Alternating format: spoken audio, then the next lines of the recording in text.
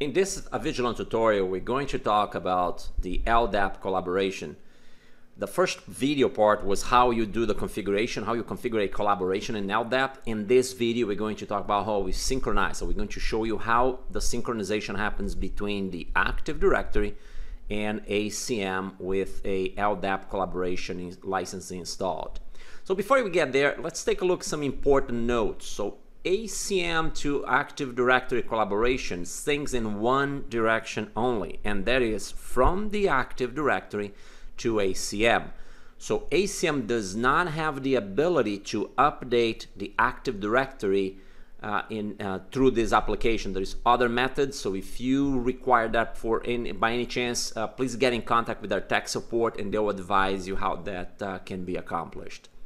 Also, each collaboration can sync with one Active Directory. If you, for any reason, your customer has a Active Directory or multiple Active Directories and you need to synchronize, all you have to do is just create multiple collaborations.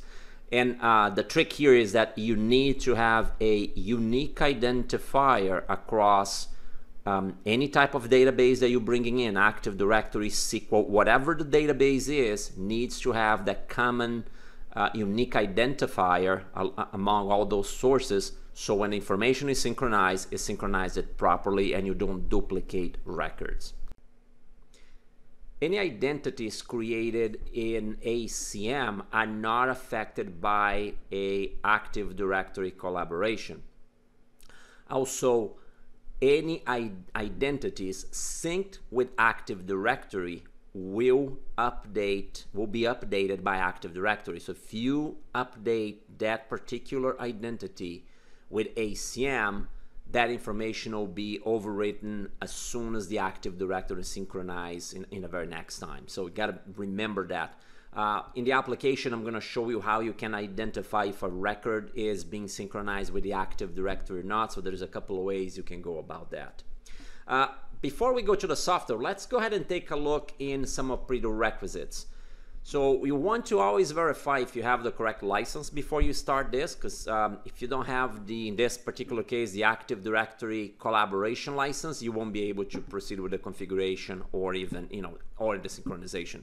And it's always also a very good idea to take a look, make sure that you're running the latest version of ACM.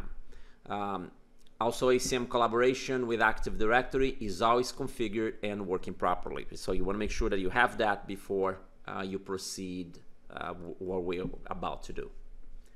So let's go ahead and take a look at the software.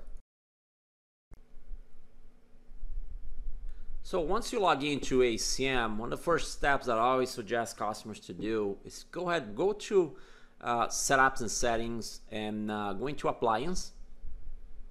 And on the About screen,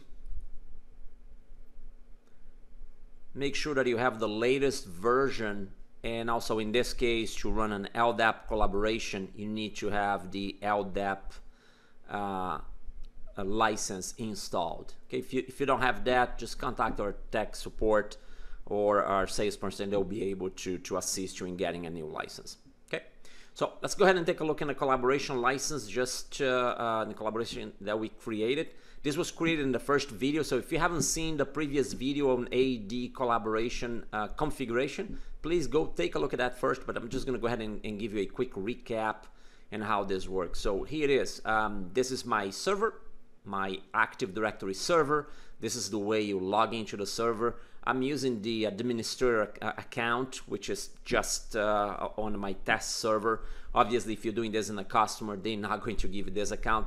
They'll give you an account that will have the ability to do that, or make sure that you ask that, right? And then I'm just going to do a identity configuration, no synchronization, no tokens, no images, no user-defined fields. I'm just going to do a very straight, simple one so you can see how the application behaves. Okay. So with that in mind, let's go ahead and take a look at a couple of things. So I want to show you first one identity that we're going to use for this scenario. So here's the identity of Sandra Jones.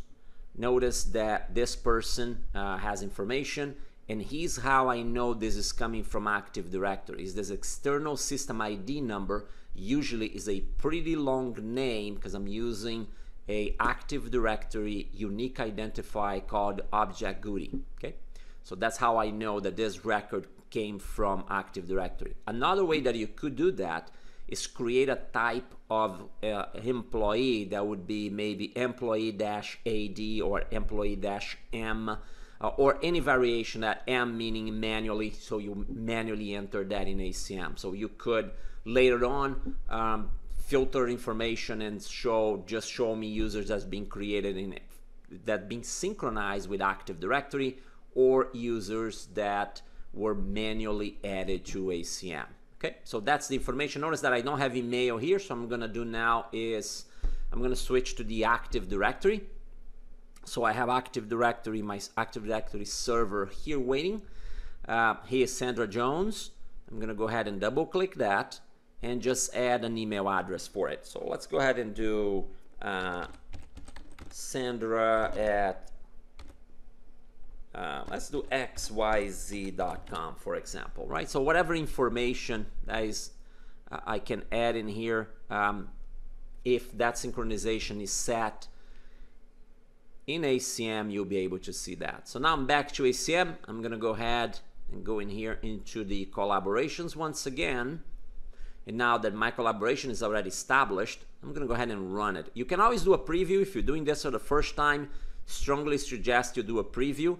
This will show you how the configuration will run without actually running. So it's just, again, just a preview, okay? So let's go ahead and run that. Say okay. And because I have a very few number of items, it's very quick. So the information runs, this runs very quickly. So let's go back to that identity. So I'm gonna do a search and I'm gonna look for here Sandra Jones. And now notice that email address is already there, right? So this field is empty and this is the email address I added in the Active Directory. Any other information that I synchronize or that I have in my collaboration to synchronize with Active Directory will behave pretty much the same way, okay? Now for this next section, here's what I wanna do. I wanna go ahead and go here into the Active Directory and say, this user is now disabled. Okay, so we're going to disable a user, synchronize with ACM, so run that collaboration and see what happens on the ACM side. So let's go ahead and run the disable that account first.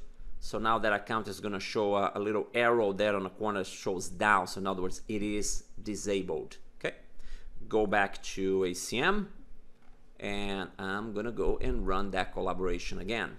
Okay, before I do that, let me show you something here important. Notice that this account is active, okay, right there.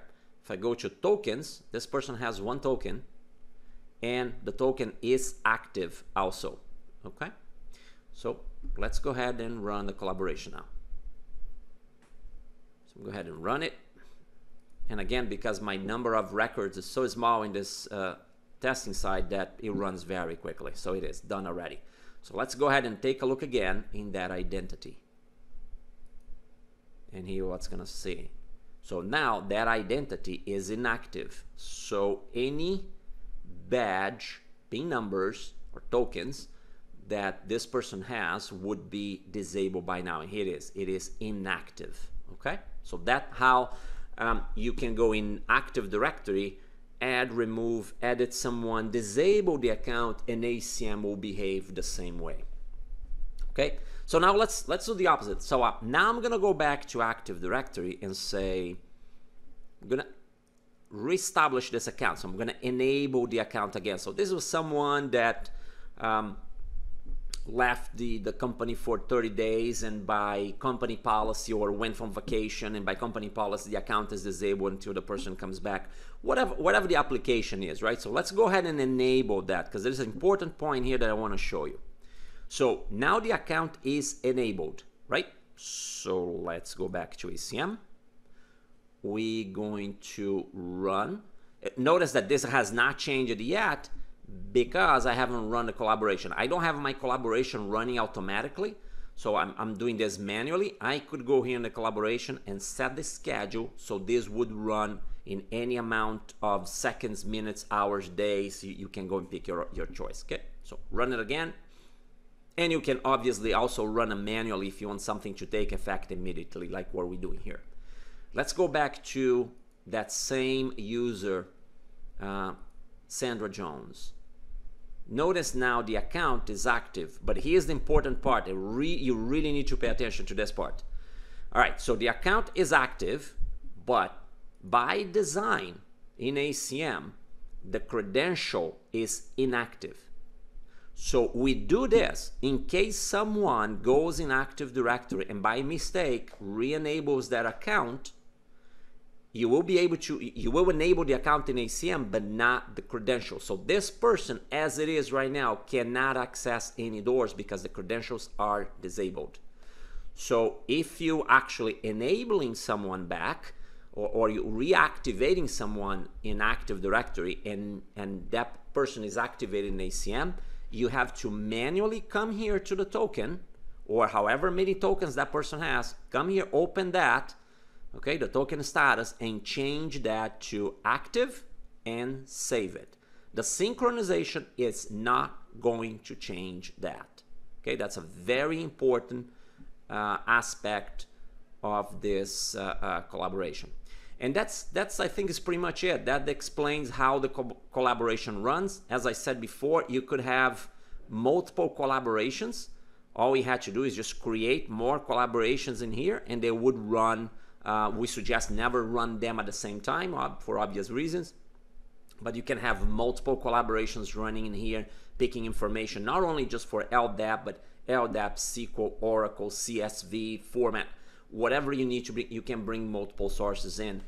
And the key point that I started in the beginning of this presentation, you want to make sure that if you have multiple sources, that you have a unique identifier across all the sources so you don't duplicate data in a CM database. Okay, that's it.